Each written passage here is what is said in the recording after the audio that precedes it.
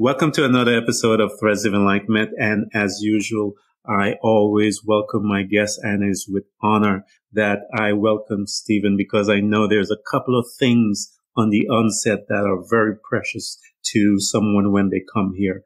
Time. Time is one of the most precious commodity, and I thank you for coming and sharing that commodity here with us at Threads of Enlightenment. The other is your journey. It is housed with power, and it is a personal journey, and I am so glad that you're here to come and share it, that we may partake of it and learn together so that we can become better human spirits while we occupy this beautiful planet. Stephen, welcome to Threads of Enlightenment, sir. Thanks, Ken. It's good to be here. Excellent.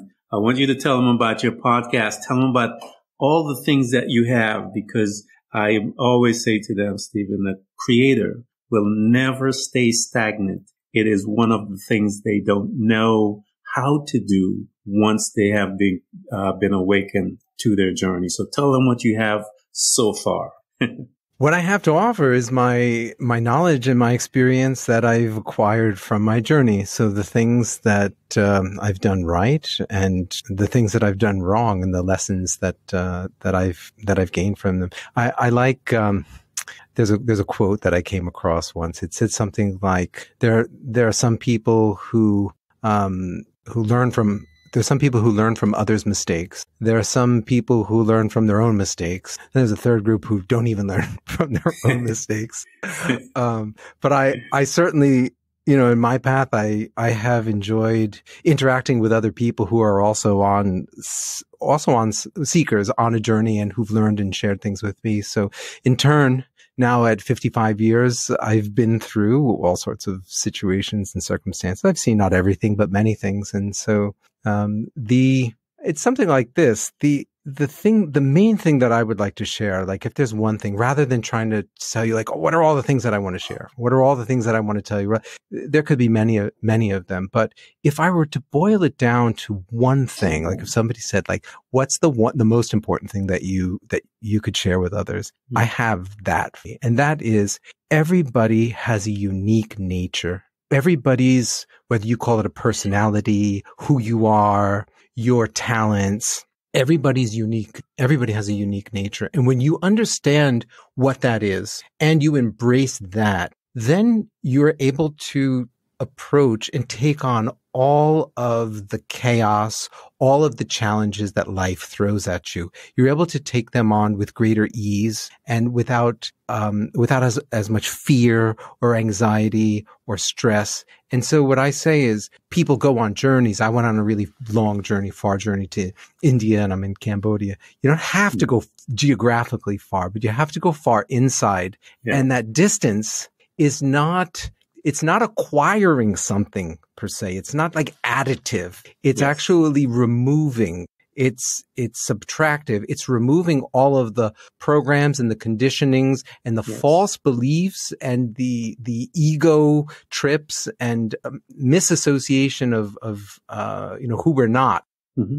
Getting rid of those things and just seeing who we are. So my main message is, find out who you are and embrace that, and everything becomes much easier. So that's everything. Like if you tell me like, tell everybody everything, that's my everything right there.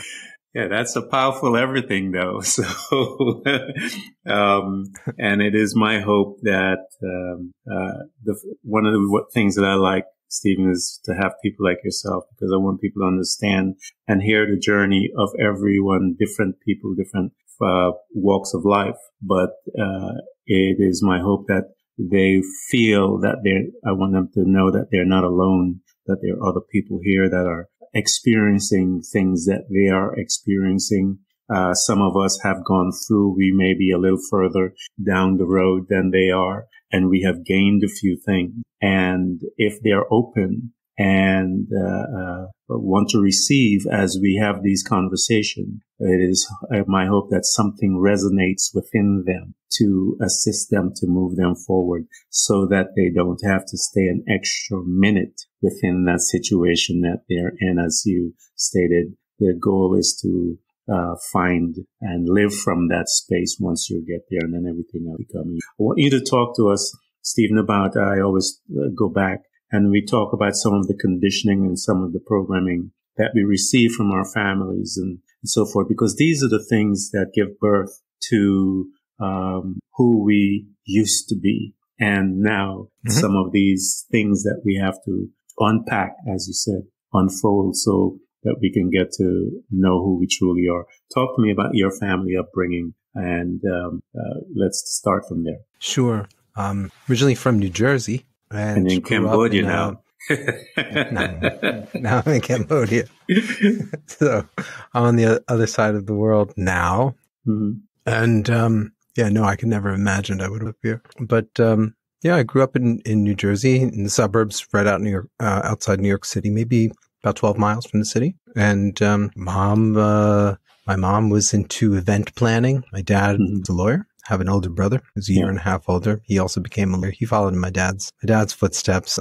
Because I didn't have that pressure, I decided to explore a little bit more. I was a little more deviant that way. And for me, I mean, how do I tell the story? For me, there are a few milestones or markers. One of them was like what one of my first experiences that I remember was listening to a choir. Mm-hmm. And that was a very powerful experience for me. Like I can just remember the music and the melodies and sort of like a spiritual atmosphere. That was something that was like embedded deep in my heart from the beginning. And the next, apart from like my normal upbringing, just being growing up in 70s or whatever, I would say the defining things for me that were really impactful when I went to summer camp. I had a counselor at the summer camp who was really spiritual. He was aspiring to join the Seminole Indian tribe, in Florida.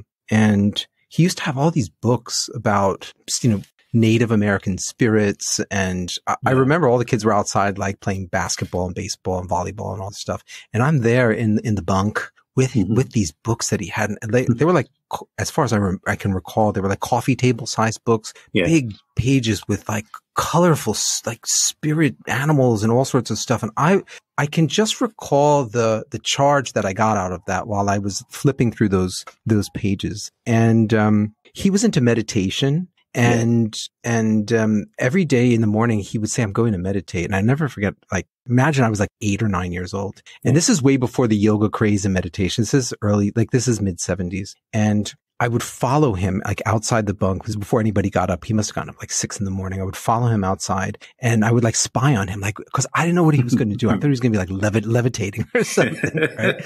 And so he would go to these, like, there were these basketball courts and stuff where the sun, when it rose, that's like, it would shine there first. So it was a little bit warm there. This was in the Catskills in New York. So it was kind of cold in the morning, dewy and whatnot. And I used to just go and spy on him and watch what he was doing. He was just meditating and he was into martial arts and stuff like that. So I was really impressed. By him. His name is Angel Marcano. That was his. And somehow that experience, I was 8 or 9 years old, that got me on this path of seeking something more meaningful. And he taught me all these ways of how you could draw energy from the earth and imagine yourself in an egg. And the color of the egg that you would imagine would give you different kinds of, like, red meant one thing and green meant another thing. Some would heal you, some would give you power and stuff like that. And it was like, where was this coming from? Here I am, like, every other channel of knowledge, it was like Scooby-Doo on TV and, like, McDonald's and, all sorts of junk food and stuff like that. Like, what kind of information, knowledge were we getting? But this was coming from, like, I said, like another planet. It was very rare for somebody for like me to get that information. So that was like a second milestone for me in imbibing. There was another way, another way of experiencing the world that dealt with energetics and spirit souls. And so that was the next, I guess, milestone, I would say. And then it happened to me again when I was in college. I started to read books. I was reading philosophy. I was reading Carlos Castaneda, and I started to read Carl Jung's Synchronicity. And then at that time, I had some dreams about Indian spirits, like from India, and that sort of led me on this path down to India. And I went there for, not immediately, but I went there for 21 years. So that sort of like led me down that. Wow. That's really fun, Stephen. I've spoken to a couple of hundred people with my podcast, and there's this theme that follows the everyone that has embarked on their journey, because most of the people that come have gone through theirs. And it is that chance meeting, or that what we call, chance meeting, which I believe it is it was part of our path, and how many of them are open to the spiritual realm earlier in their life. And as they grew and become, adults, how that little seed that was planted, how it grew within them, and it was still able and powerful enough to pull them along and send them on this seeking path. And I'm hearing yours, and I'm thinking of a few people that have gone through that. And it is a powerful thing, because I try to tell people, Stephen, we are all spiritual beings, energy housed within this body. And the programming and all of the other things is not truly who we are. So that's why it doesn't matter if someone achieves all of the natural things, as wealth and all of the other things, education, the highest echelon of education, all of it doesn't satisfy that spiritual being unless it is spiritual food. And so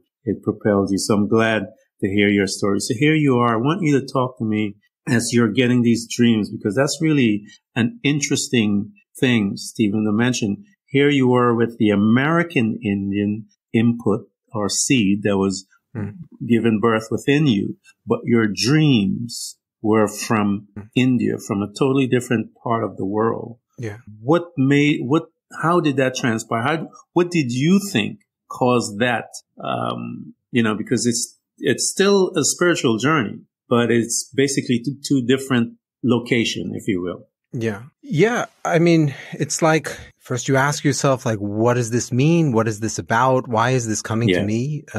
It's not like I'd been looking for it and I was like getting something back. This just came like completely out of left field. It was just coming different. And I started to ask questions. I'm like, who are these spirits? Who are these names? And when I began to research and find out about it, then people said, yeah, this is what this means, and this is who this is, and so on. So I started to fill in those gaps, fill in those details. Yeah. And I read a lot, talked to a lot of people who were from India, or at least who had knowledge about traditional Indian literature and mythology, who could at least guide me in that path. But I'm the kind of person, when I want to go for something, I go really deep into it. So it wasn't enough for me just to read about it. Like, I wanted to go to the source. So eventually, I said to myself, all right, I'm going to go to India to find myself. And so that was a 21-year journey going back. That is awesome. I really turned over a lot of stones there until I said, okay, there are no more stones to turn over. Okay,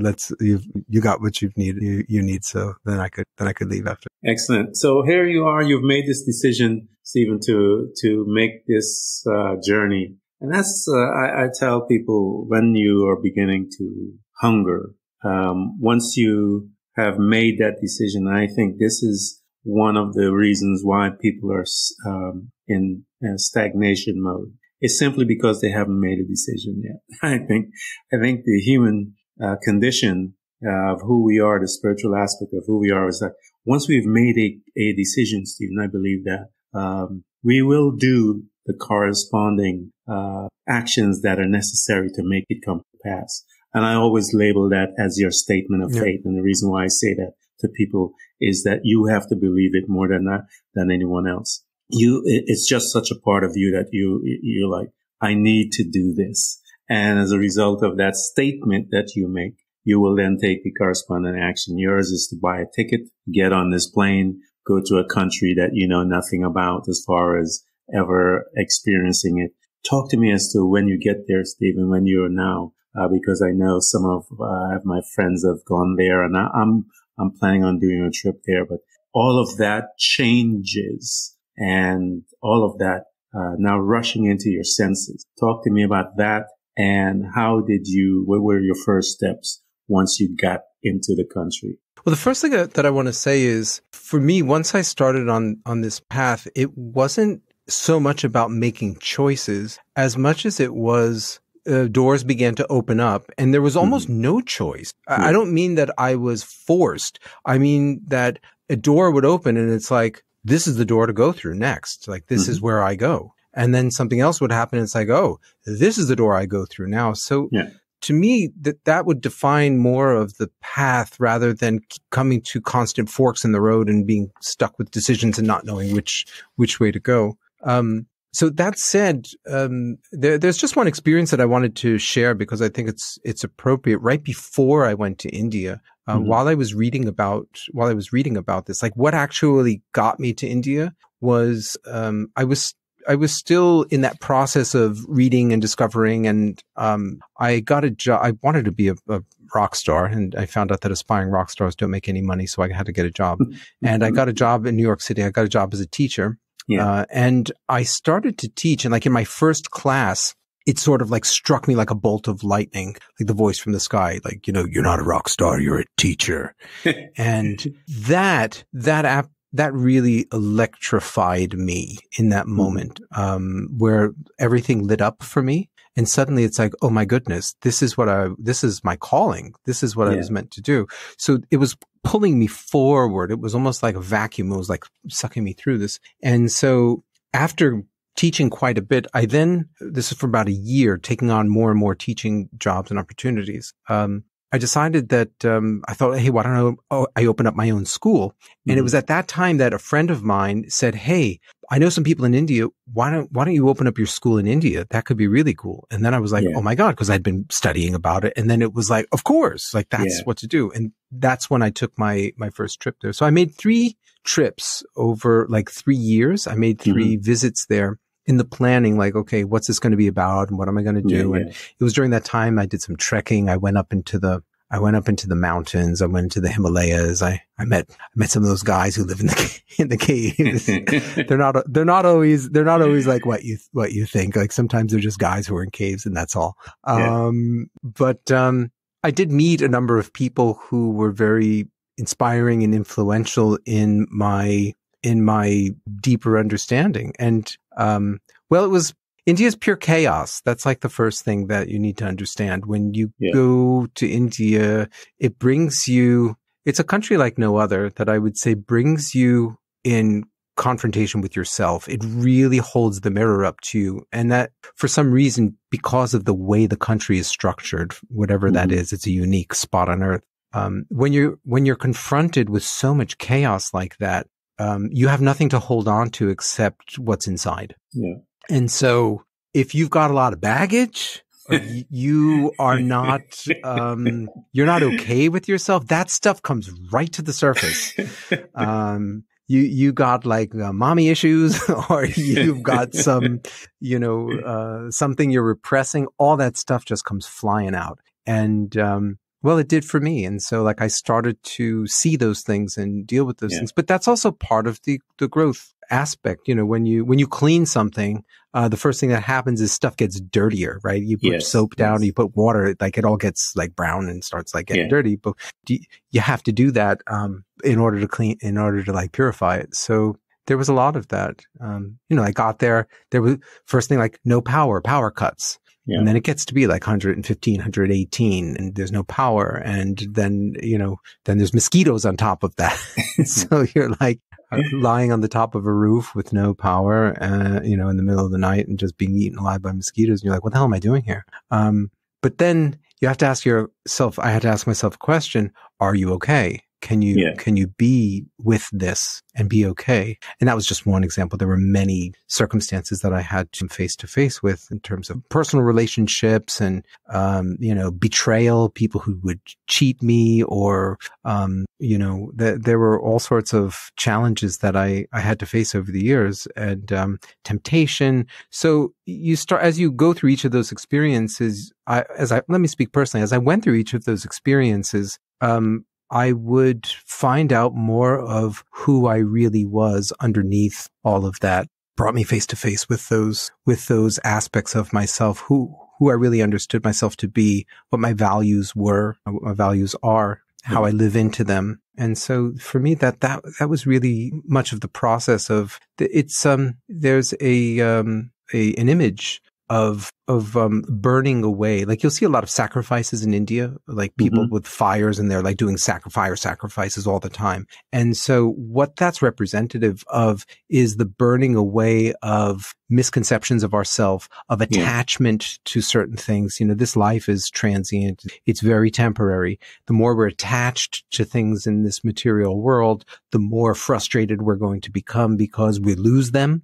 You know, we can't make use of them. You know, stuff comes and goes, people come and go. So the more you're attached to those things, then the more you'll be frustrated. So there's this process, there's this ritual of like, you know, burning things, which is like giving up and letting go. So for me, that was like, it took me 21 years to really let go of a lot of stuff until the point where it was like, I mean, I'm not finished, obviously. It's like, maybe it's more like, you know, you have a fan and you turn the fan off. So like maybe my fan has been turned off, but the fan's still spinning, you know, so it's like winding, it's at least not speeding up now. It's like winding down. That's like a better way to put it. It's still spinning. I'm still getting rid of some of my attachments, but I think for me, like that's what the experience was largely about. Yeah, the reason why I came to that question, because I know, talking to my brother, he goes there almost every year, and I have a couple of close friends, and I'm planning on getting there as well, as I mentioned. It is a place that,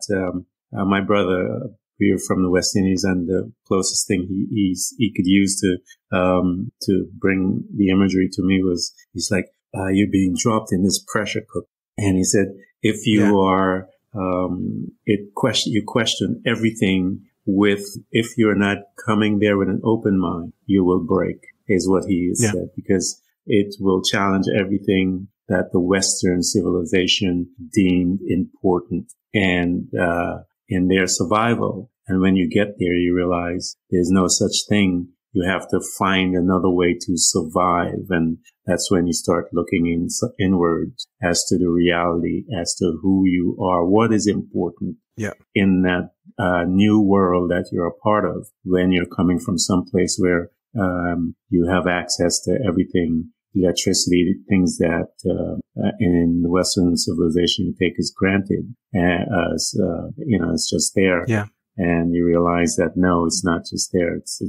And so he said it's being in that, and you're put in a space where you have to face your demons quickly. And he said it's not, it's not like, you know, you go to some other countries and you're able to lay around a little. He's like, no, you have to face this day one. Once you get there, you face it with the traffic. You face it with everything. And, he said it's a beautiful, painful journey, but it's, you know, he recommend anyone, my brother Mark said, I recommend anyone who wants to grow personally quick to get over there and spend a couple of years. They'll lose their mind and grow fast. But here you are. I love that, that you're there. And the reason why I pointed you to that question, and also, Stephen, was I wanted you to talk about some of those, things that you have to face, because we all have to face those programmings that we have been instilled with. You talked about broken relationships and all of these different things. This is where some of the people are stuck, and they don't know how to move beyond that.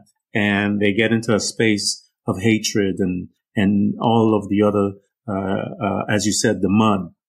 Talk to me, Stephen, as to how did you move through the mud? I know you mentioned it briefly, but talk to them as to how to move through some of this mud, because the mud is there, you know? Yeah. So there are a couple things around this. Like, one of the first things that I found when I got there, you know, I went to India and I'm looking for this spiritual thing when I get there. I'm like, you know, show me the enlightenment, you know, show me the spiritual thing. I'm here. I'm ready. Give it to me. And I'm looking for that thing. Right. Yeah. And so when I'm like that, I'm in that mode, people would constantly be coming up to me and they would start talking spiritual things, and they would do like almost like a spiritual flexing. You know, people would try to demonstrate to me or prove to me how spiritually advanced they were. You know, they wanted to impress me.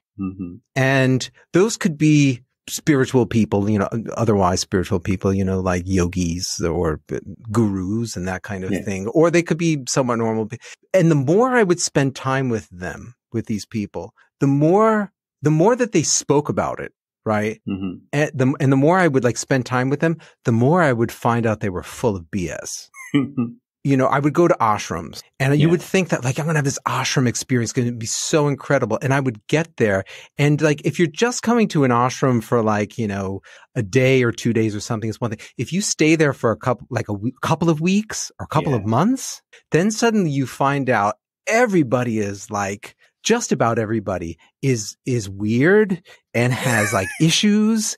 And it's like they are worse than most of the people that I found in other parts of life or other areas or other domains who are just going through life normally and are decent people. I found the most unkind, inhumane people the further I got into places that claimed themselves to be spiritual. And it was just about every spiritual guru that I met. The more I was there, the more the controversies would start coming out. Mm-hmm. So I would find, you know, they would be preaching celibacy, but then after hours, you would find all these stories and hear like everybody, and then everything would start to spill out, and then you would find out about all the garbage that was going on there. I mean, there were people when I got in, and other people pulled me aside and they said, you know what, stay out of there because this guy's involved with land grabbing, murder, you know, embezzlement, you name it, this whole litany of things going on. I was like, what? And I couldn't believe it. I thought people were lying to me. And then the more I would like kind of go into those situations, and I would start hearing it from other people. They're like, just stay away. You have no idea. And I heard even conversations about some of that stuff. And I was just like, this is like messed up. I have to get out of here. So talk about mud. I'm going there trying to find some like greater good. And the crazy thing is listening to people justify the most heinous and BS kind of things because it's for God or because it's for, and that to me was probably the biggest, whether you call it a letdown or the biggest, mind blower. The biggest mind blower for me. The place that I'm going to for this sort of enlightenment, and you go into the places that look like, you know, looking for love in all the wrong places, right? So looking for spirituality and all, it's like the place that's got the signboard outside. This is the place where you're going to get enlightenment. And you go there and that's where you lose all your money and they take everything away from you, or, you know, so I would say like that was the biggest takeaway. And the other thing, I mean, talking about like the mud is when you leave one situation and there's somebody who throws you a line and they're like, listen, it's not that, it's something else. You grab onto that and that winds up being its own source of mud and BS and whatever. So I kept finding that the more that I would keep looking for it in other people or in other locations or organizations or forms of meditation, yoga, religion, diets, blah, blah, blah, the more it was like one massive letdown after the other. And that's why it took me 21 years. Maybe I'm a slow learner, Ken. I'm laughing. I'm in that third category, the guy who doesn't learn from his own mistakes. Stephen, I'm laughing because I was in an ashram too. I was listening to your story and I was like, that is so funny because, it is a interesting place to seek spirituality. And, in many ways, it's contrary to what it's about. And so I had to dig inside myself. And so I was looking, as you said, we were looking every place else. And then I realized, wait a minute, I'm walking in it. It's me. It's, you know, so I started looking in. So talk to me, because I'm laughing, Stephen, because I know exactly what that feels like. So talk to me as to when you realize that, wait a minute, I don't need that.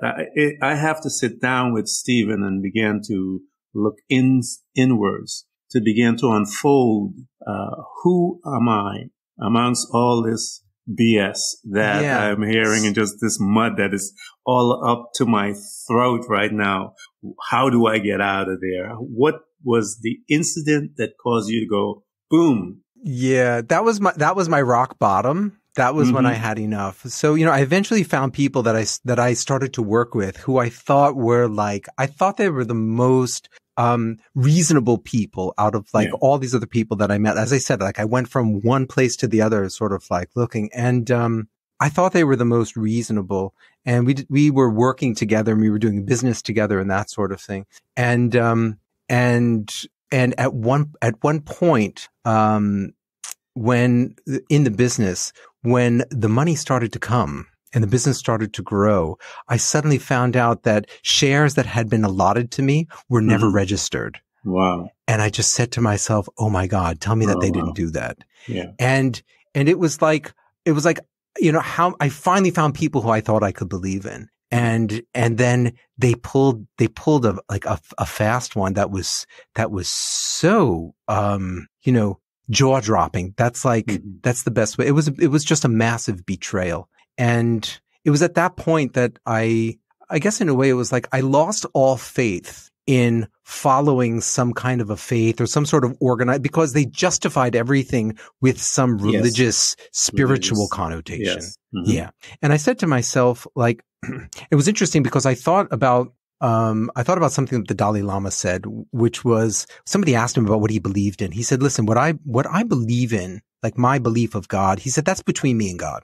He said, but what's important for you and, to know is how I deal with you and how I deal with the world. He said, me and God, that's our connection. He said, otherwise I'm one of 7 billion people and I have to be compassionate and kind and so on and so forth with everybody that I deal with. And so I thought about that very deeply at that time, which is that, for me, this was my learning, which is putting faith in any kind of organized, this is for me, any kind of like organized structure like that, where there are people who are maintaining it. People are people and everybody is human. Everybody is just a human being. Like you said it very rightly before, that we're all similar. We're all going through the same thing. Just because somebody might be quote unquote, in a privileged position in a way, they might be a leader, they might be a teacher, they might be, something like that, does not give them any greater right, power, value than, like the Dalai Lama. Everybody is the same. Everybody is equal at the end of the day. And so for me, what I realized is that, I'm nobody special. I've got these qualities. This is who I am.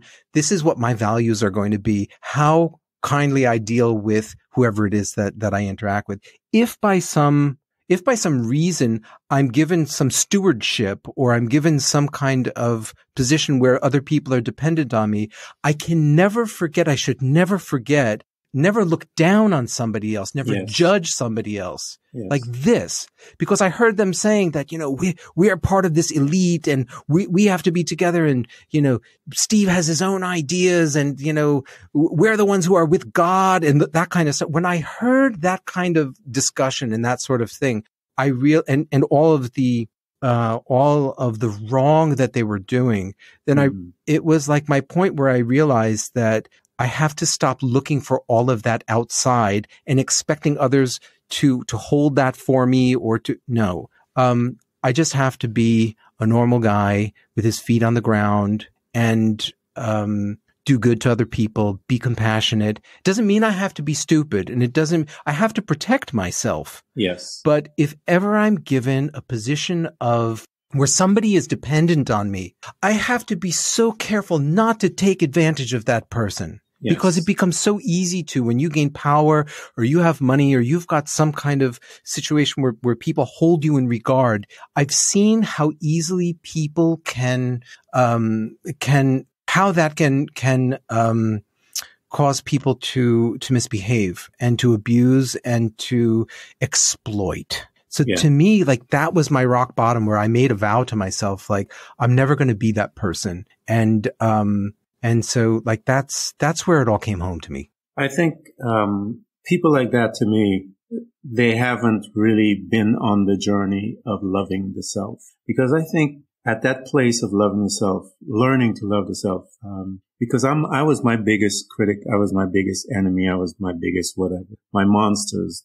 There was nothing like me. But when I started loving me and falling in love with me and learning to be empathetic and learning to be kind and learning to be forgiving towards me, Stephen, not towards anyone else. I mean, first I had to learn how to experience that for myself, so that when I am in a position where I have to have other people, are looking up to me or so forth, that when I look at them now, I can love them. I can be empathetic. I could be, not judgmental, because I've learned how not to judge myself.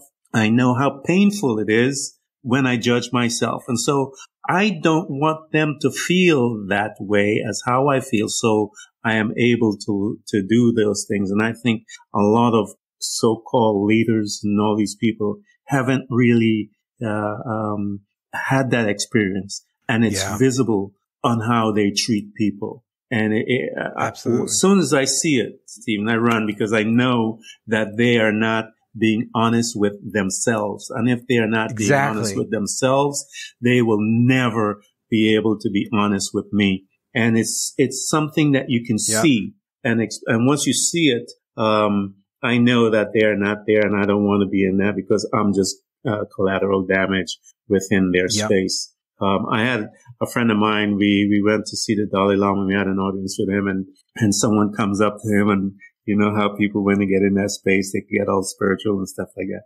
And I love his wisdom. They ask him, what is the meaning to life? And he looks at them and he says, stop that nonsense. He said, what is, he said, what is your life? What is the meaning to your life and towards the world? How do you feel towards this person and that person? What is your meaning, the meaning? And he pointed right back to them. And most of us, it's right here. It's right here. It's not like some crazy big wild thing outside somewhere else. And so everyone is, as you said, I was there. I was running to all the mountains and tripping my way up to the mountains and realizing that some of the craziest people, I hate to put it that way, some of the craziest people are on that mountain, man. And when you get there, you have to learn how to protect yourself and wow, I'm trying to be kind, Stephen, as to some of the human behavior that is that you see in that space that's called spirituality by people that are children and haven't really experienced their journey. So here you are, you've gone through, man, because that is a powerful story, Stephen, because I've been in that mud. Here you are, you realized, and now, how did you begin to incorporate some of those? Because you're learning as you're seeing all of this madness. You're still putting a few of the puzzles and pieces together. When you realized and you began to look at self, talk to me as to some of those things that you had given permission, some of those thoughts that you'd given permission to grow, that you now you have to put aside and walk through them, the hurt, the pain, all of those things that you have, because you got to move from there now. How did you move, Stephen, from that when you recognize the shenanigans that they were putting you through in the name of spirituality and religion? So I had a fundamental shift in the way that I saw my everyday life, and I started to become grateful. So I would say it was like about gratitude. It was like I had lost so much, or I thought I had lost so much there in terms of, my place with them in the family and the company and shares or money that I might have had. Like I thought that I lost so much. And what I realized is that the important thing was not, because then I was I'm thinking about the future, or I was thinking about the past. I started thinking about more of my being in the present and every interaction that I was in and how I feel at every single moment. And I realized that if I could be happy in each moment with each interaction that I had with people, I became more calm. I became more peaceful, less stressed, and started to think more about, or started to connect more with my present, whoever was in front of me. Yes. Whoever I was with. And I started to see at that point people who were genuinely enlightened. This is what I started to notice. And they were not necessarily people of any quote unquote great elevated state otherwise. I mean, they weren't necessarily rich or they weren't necessarily poor, or I would be able to see people by the way they treated me. Yeah. And I had a fundamental shift right there. And what my realization there was that the way people treat me has to do with the relationship that they have with themselves. In themselves, yes. Mm-hmm. And I stopped to, at least to a degree, or I've reduced it. I stopped worrying about what people thought about me, or I wouldn't take things as personally. Let me put it that way. When somebody said something offensive or somebody misbehaved I would see that more about, this is how this is the relationship that they have with themselves. And then I could sort of let that go rather than becoming affected by it or being judgmental about it. And so for me, that changed who I decided to have relationships with. I wanted to have relationships with people who were good with themselves.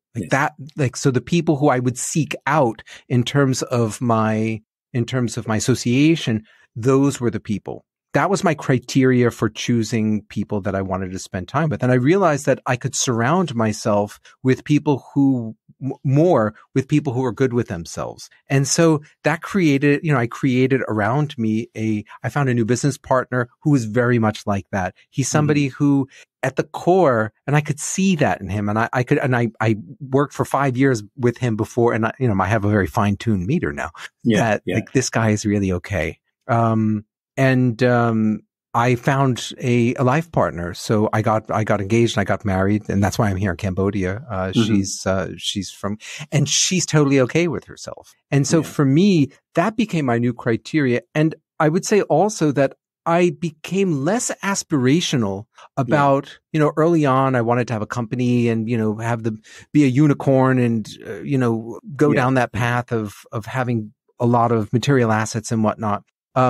As I was saying before, I started to become, India helped me in that way, just by having running water, just by having electricity, just by not being persecuted, having good enough food on the table.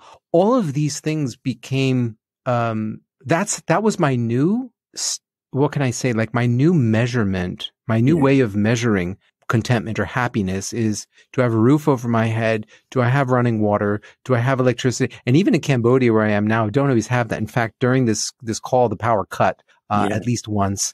And there have been times where we've had no running water. I've had buckets filled up with water and having to shower with them and flush the toilet with them and brush my teeth with them and wash clothes. So I don't have to fear that. I don't have to fear that. And when I do have even the smallest of these conveniences, that I'm grateful for that. Yeah. So to me, that is the major shift of what's important for me in life. I can find my contentment with that. If I get more than that, it doesn't mean that I would reject it. Like if somebody said, "Hey, come out with me to this really nice restaurant," or whatever it is, or "Here's a nice car, would you like it?" It's not necessary that I would say, "No, I'm opposed to that." Yeah. But I don't hanker for it, and if I don't have it, I'm not let down. I'm not displeased as a result of that. So to me, that's what I've gained. And I can just be sort of like, I can be happy with just being normal, just being me. You just laid out some of the most powerful tools that are necessary for one's personal. The art of being present. It will bring you in a state of awareness that you will not believe. And as you stated, Stephen, as you began to live there, you began to notice certain things. Certain revelations began to open up to you as you began to learn how to live within the present. The second thing you mentioned was, as it moved you from there, was the space of being contentment and in a space of living in contentment. That is one of the most powerful places. A lot of people don't know how to stay there, how to manage themselves within that space. But it's a powerful space because there's much, no stress, not all the other angst. It's not like you said, it's not like you are not, pushing forward to get to certain things. But at the moment, that space that you're in, you're content. You're not, you're not moved by all the other things. And I tell people, don't, and I used to say this to girls and stuff like that, people, Stop dating someone's potential and date them. And that's what we did, Stephen, when we went into this religious searching. We were we were gravitating to their potential, but we weren't looking at what they were and what they really are. And when we began to look at what they really were and what they really are, it was horrifying, because we realized we have just walked into the lion's den. And these people have no heart, have nothing within them. You could see them once you began to come out of it, and once you began to look at it from a different perspective, you realize you're standing in the middle of the lion's den. And it is a painful place to be, because you realize that you could have died at any moment, and thank God that you began to learn all of these things. But anyone that is listening to Stephen and I, this place right here that he talked about, being present in everything that you do, will usher you into places that will bring you peace. It will usher you into places that will give you revelation. You will change your life right there, because it is where we ought to be as we begin to move in our journey. And Stephen talked about here, he began to change his perspective. He met people of like mind. He began to notice their behavior as how they behave with themselves. And that's how you have to learn to judge people. Look at their behavior. I grew up in a church, Stephen, and I remember Jesus said, you're going to know those guys by their fruit, meaning their personality is going to show up. Don't worry about it. Just hang out a little minute and just watch it. And that's the case. So this man's story, guys who are listening to us, I want you to get in touch with Stephen. I want you to gravitate to him. Much wisdom, because I know we haven't even tapped into some of the things, because as I'm talking to him, I could see the deepness in him from where he has been and where he is today. You can see it from the man's face, and that from how he's speaking. And so I want you guys to get in touch with him, follow him, get into his podcast, listen to all of those things. He has several blogs and all these things. Grab anything this guy has. Learn to study, because spending 21 years in mud, you got some wisdom, bro. Because I you know why I'm laughing, Steve? Because I know exactly what you were in, and because I came from something similar. Because when I got there, I thought differently, and then when what was there was shocking, as it stunned me for a while, and took me a long time to regroup, and then I began to put my pieces together and mend ourselves. Stephen, I want to thank you for coming, man. It's almost an hour, and we haven't even started yet. Yeah. And I want to thank you guys. I want you to follow him. Feed Your Tiger. I love that. That's his podcast. And I want you guys to get in there and learn about your tiger. Learn about who you are. Learn about the strength that is you, the power that is you, your uniqueness. Go to someone who's been through those journeys. He's been there in the mud for a while. He's familiar with what it is. And so he knows the questions to have you ask, so that you will get yourself out of those muddy situations and be able to come into the present and learn of who you are. Stephen, thank you so much, sir. Thank you. Great chatting with you. Thanks.